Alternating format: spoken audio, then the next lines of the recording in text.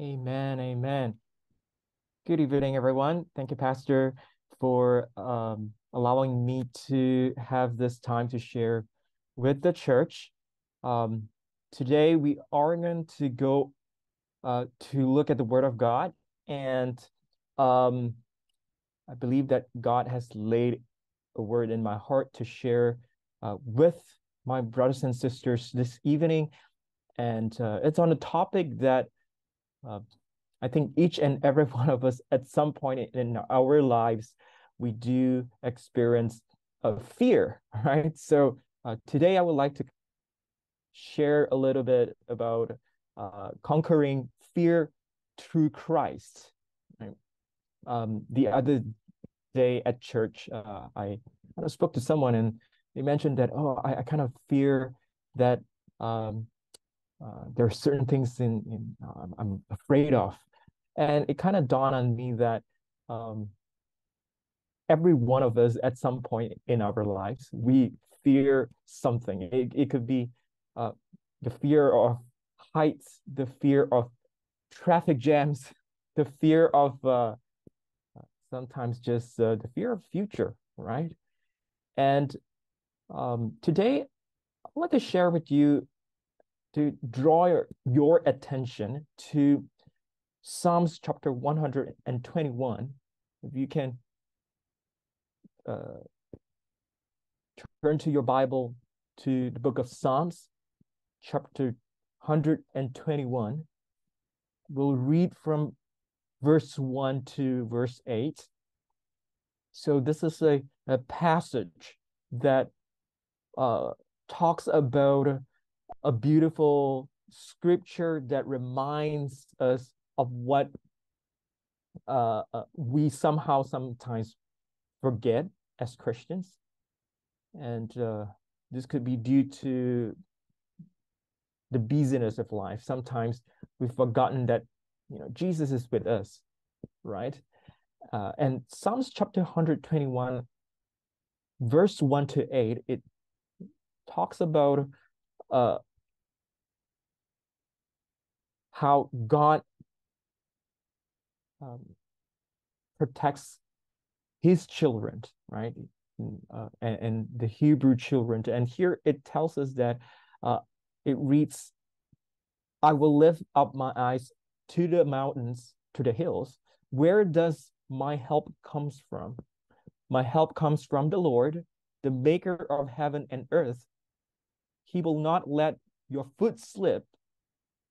He who watches over you will not slumber. Indeed, he who watches over Israel will neither slumber nor sleep. The Lord watches over you. The Lord is your shade at your right hand. The sun will not harm you by day, nor the moon by night. The Lord will keep you from all harm. He will watch over your life. The Lord will watch over your coming and going, both now and forevermore. Now, Psalms 121, it is a beautiful passage that reminds not just during the time the children of Israel here, but also it reminds us as Christians, as believers, of what we somehow sometimes forget about, right? And that is we do not have to live in fear. Amen. Because here we have a God who keeps us. And through Psalms 121, we see that this poem is part of the psalmist, right? The psalmist wrote this, and it kind of highlights the Psalms of essence, right? Which you can look at from Psalms 120 to Psalms 134. This is a time where a group of songs that is believed to have been sung by Jewish pilgrims as they travel to worship in the Mount Temple in Jerusalem. So this is a passage that offers not just strength but also comfort because of who God is and what He's done in the lives of these Hebrew children, right? As they travel to worship at the Mount Temple, they will recite Psalms 121. Right? So Psalms 121 is a song that these pilgrims, they sang on this long journey, this long walk up to the Mount, to the Temple Mount in Jerusalem. So it is fitting that it begins with describing the sceneries, the mountain, the images, right? But it also highlights how the children of Israel, they were going through these rough terrains, right?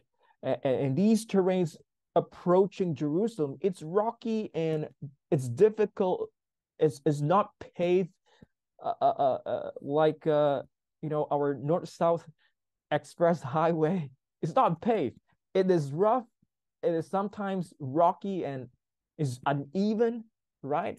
So here we kind of see how making the journey to the temple, it's hard, it's difficult. Yet the children of Israel, they will continue to recite Psalms 121 as they travel to the mount in Jerusalem. So and it used to be a time where in order for you to travel to the temple in Jerusalem, you gotta walk, and because there's the road is uneven, and you gotta often go through these hills, and it requires you to walk by foot. Sometimes you might slip, and they might slip, and it's easy to be exposed to these hot desert weather, right? As they sojourn to Jerusalem, this Mount Temple, right? So I'm not sure about you, but I'm a hiker. So I've in the past I've hiked before, and I've hiked 5,000 feet above sea level, and this is back when I was studying in New York, and hiking a mountain is not an easy task, right? Often you gotta pack up. You need to bring enough food. You gotta have water. Most importantly, water. And water is not light. Water is heavy. All right. So while you're climbing the mountain, you're constantly carrying these baggages, right? And then you're going through these rocky mountains. And I could only imagine, in terms of how these children of Israel, they were traveling through these rocky hills as they make their way to worship the Almighty God in the temple. But this journey is just sometimes take a toll on them, right? But here we kind of see how Jerusalem, it's also the place. It's believed that the temple was there, and God's presence, in order to feel God's presence, the children of Israel's got to travel this journey, right? And it is the place where what they believe that God's presence could be felt, could be found, could be experienced. So when the psalmist here talks about this passage in Psalms 121, they're talking about how the children of God, right? They are reciting these psalm verses, and their eyes is only on the destination, right?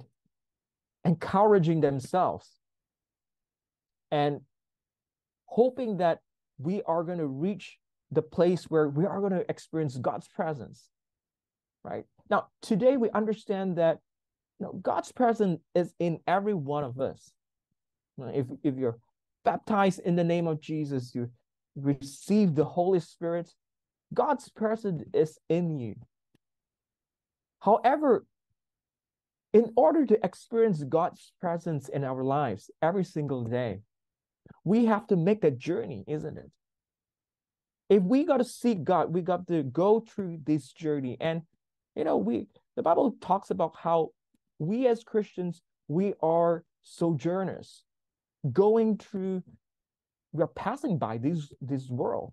And sometimes, just what life throws at us, we've got to go through these rough terrains. We've got to go through climbing the rocks, going the path that is uneven, right? But at the same time, our eyes should be locked on God. We are here to experience, to allow God to manifest in our lives, because we understand that God's presence is in each and every one of us. Amen. Amen. So as followers of Jesus, we are on a pilgrimage. Amen. And when our life, sometimes we might go through some tough times, or maybe you have a rough day at your work, things might not work out as you think it should be, right? And perhaps you were expecting to get promoted, or at work, or you were expecting that life is going to be smooth sometimes, but it doesn't turn out that way. And sometimes as Christian, we kind of feel a little discouraged, or there might be hard times where we might struggle with some finances, right? But I'm here to encourage you that as we kind of go through this world is not our home. We're just passing by. And what I would like to encourage you today is to, just like the children of Israel, you are going through the tough terrain, but it's for a season, right? Our eyes is on his temple to experience his presence. Amen. Amen. So here it tells us that even though the children of Israel, they were stumbling on these trails, these relentless trails kind of made the journey hard for them. Under the hot sun is not tropical weather like the weather you have in Malaysia, although it's hot. These are deserts, hot weather, right? And you can imagine, in spite of all these harsh environment that they're going through, just to make it to the temple, just to worship God, just to experience his presence, right? During this journey, they were singing, they were reciting Psalms chapter 121, right? Sometimes we go through the weekdays, we go to work, we go through our chores, right? We are out there trying to make a living, and sometimes it's hard, right? It's the condition. It's hard to kind of notice and kind of keep our eyes on God, right? And sometimes we even forgot that, oh wow, this is a beautiful day that God has created for me to worship him. Amen. So here, the children of Israel, they were reciting the Psalms, and you can see how they ask God for strength, right? To strengthen their faith. And as you remember where your help comes from, as how the psalmist talks about, it is always good to remember that our strength comes from the Lord, right? God of the universe, who made everything that you see, that you hear about it. Sometimes we, at church, at God's temple, we experience God's mercy, we experience God's grace, right? But it is always important to remember to bring God's presence, right? Although we're not in the temple, but God is with us. Amen. We experience God's grace. And the psalmist here, it encourages us, it tells us, it highlights that to look up to the heavens, to look up to the sky, that Lord, he's on his throne. Jesus is on his throne. So sing to the Lord as you ascend to the temple, to his temple. Amen. And know that he will protect and to guide you and to strengthen you, through this journey, right? This daily journey. So here we understand that the psalmist, the song here, it expresses assurance, our hope in Jesus, in God, God's protection from day and all the way to night. He is there. Amen. Amen. And here we understand that the Lord, he is not only powerful, but here he is personal to each and every one of us. Amen. And more importantly, he watches over us. The psalmists, they kind of tell us, the psalmist tells us that God watches over us. Sometimes we might not feel that, God's presence is there, but his presence is in us. Amen.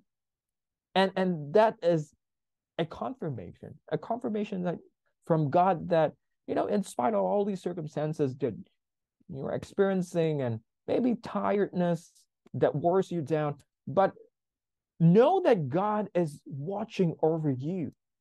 Amen. And the writer here, the writer says that the Lord looks after you just like a shepherd looks after his sheep. Amen. And we got to look at the shepherd. The shepherd is constantly looking after the sheep and to make sure that nothing could harm the sheep. That's the shepherd. The Lord, he is our good shepherd, right? And the psalmist also reminds us that the Lord does not sleep. He is there 24 hours, man. And he never lets you go and never lets your foot slip. Sometimes you might feel like Peter. Peter kind of forgotten that, God's hands is holding him, right? He's walking on the water, right? And Jesus told Peter, I'm not going to let you sleep. So long you lock your eyes on me, so long you place your faith on me, you will walk on water, right? I will not let you slip. And here the psalmist is reminding us the same, right? That the Lord is your keeper. Amen. He will never rest. He will never leave his post. He will never goes off duty, right? Because as you call upon the name of the Lord, Jesus is there, right? And we will feel safe. And just to remind you that, sometimes a weekday like a Thursday or maybe, on a Wednesday where sometimes we're a little drained out and feeling not so motivated, right? Sometimes perhaps you might, Lord, I'm just so tired at this point. There's so many things to go about, and my spirit is willing, but my flesh is weak, Lord. I just want to encourage you to never go weary on God, because Jesus, he never gives up on you. He never gives up on anyone, right? And here, especially for those who are living in fear, I have a message here that we do not have to live in fear, because we have a God who keeps us. And what the psalmist mentioned here, it's so true that, if you're living in constant anxiety and fear, know that the Lord is your comfort. You might not know it. You might think that, sometimes, I'm not sure if Jesus, knows that I'm fearful of this situation, or I can handle these situations. But know that, again, God is reminding us that he who keeps you, right? As Christian, we have an answer to uncertainty, right? We have the answer. And because we are his children, we are being filled by his spirit, we have the answer. And the answer here is Jesus. The blood of Jesus that surpasses all understanding. Amen. Some situation that we might not be able to control maybe we might not even know the future. You don't need to know the future because God, he is in control of the situation. He knows the future, right? So, and that's okay, right? Because we know that our lives in God's hand. So why fear? Why fear? Amen. And we know that we serve the one true God who controls everything. Amen. In spite, sometimes we might doubt, right? But yet, God is reminding you that fear not, for I am with you all the way, your journey as you continue seeking. God is telling you that just like in Psalms 121, it gives you great comfort, but more than just giving you great comfort, Jesus here is also wants to give you confidence. Confidence not in the things of this world, confidence in him. Amen. So that you're being comforted, but at the same time, your confidence increase and your faith elevates because you believe that our Lord is able and he's able to strengthen you. Amen. Just like how it's Psalms 121, it encourages us, right? That to seek him prayerfully and to know that our Lord, he is God. Amen. And we know that in the book of Proverbs here, the book of Proverbs, chapter 3, verse 5. You know, it's one passage that we often we read about it in the Bible. We hear Proverbs chapter 3, verse 5 in preaching. But here it's kind of tell us to remind us. It complements Psalm chapter 121. It tells us that trust in the Lord with all your heart and lean not unto your own understanding. Right? You know, as humans are really resilient individuals, right? We always try to we try to fix adversities. Okay, we might think that, okay, well, the best person that knows the challenges that I'm going through is me. Wrong, because the person that knows best of the circumstances that you're going through is Jesus. Amen. So here, Proverbs, it tells us, it highlights what Psalms 121 reciting that. And Proverbs here, it highlights to trust in the Lord with all your heart. Amen. It's hard. You know, sometimes I recite this verse and sometimes I got to remind myself, right? Oh, Lord, I complain again. Well, trust in the Lord with all your heart. Lean not unto my own understanding, right? It's so hard, but yet it's such a powerful scripture here because, you know, Jesus knows that, you know, sometimes it's hard. It's hard to sometimes trust, not just trust in the Lord. But here, to trust in the Lord means that more than believing in who Jesus is, more than just believing that Jesus died on the cross, right?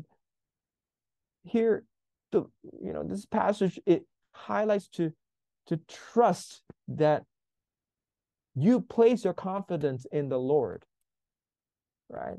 Having confidence in something means that you have assurance that it will lead to positive action, right? So, you know, some people trust in different things, right? So we know that, you know, sometimes we trust in certain things in this world, and I think some of these things are important. But here, above all, Jesus is trying to tell us to trust, place our assurance, right, in him, because our trust in the Lord is a step of faith. Amen. That leads us to see God's miracle transpires in our lives, right? Again, when we recite Psalms 121, it is it's just a verse that tells us that, when we believe that God is able, his presence is continuing to stay real in our lives, right? So here, when we talk about how our knowledge or wisdom, and how we, sometimes we might think that this is how I need to approach God in order to see him manifest in my life. But God is telling us that no, just come as you are, right? Just trust in me, and I will give you strength in spite of you're going through this journey, the rocky roads that you're passing through. It's only for a season, right? God knows that journey, it's a rough journey, but he is with you, right? And when we lean our own understanding, when we lean our understanding on him, we know that our trust is no more us, right? But it's Jesus. Jesus, he's able to turn things around, right? And he's able to order your steps. Aren't you glad today that you know that you serve a God that is almighty, and he is always with you. He's your comfort. Amen. Sometimes we might not know, but God, he has great plans for each and every one of us. He knows, he's got great plans for your lives, right? He's got great plans to use you as his vessel, right? It's how, we read the book of Jeremiah, and Jeremiah, chapter 17, verse 9. It tells us that the problem with this is that our heart sometimes, it is deceitful. Above all things, our heart is, we're not good people, right? We're not perfect. The heart is deceitful and desperately sick, right? So who can understand it? But we know that Jesus, he oversees all these things, right? He knows that we are limited, but he is limitless. Amen.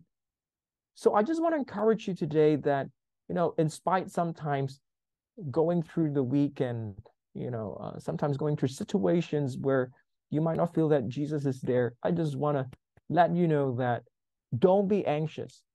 Do not fear, because what fear can do is fear is going to rob you from placing your trust on Jesus, because Jesus wants the best for you.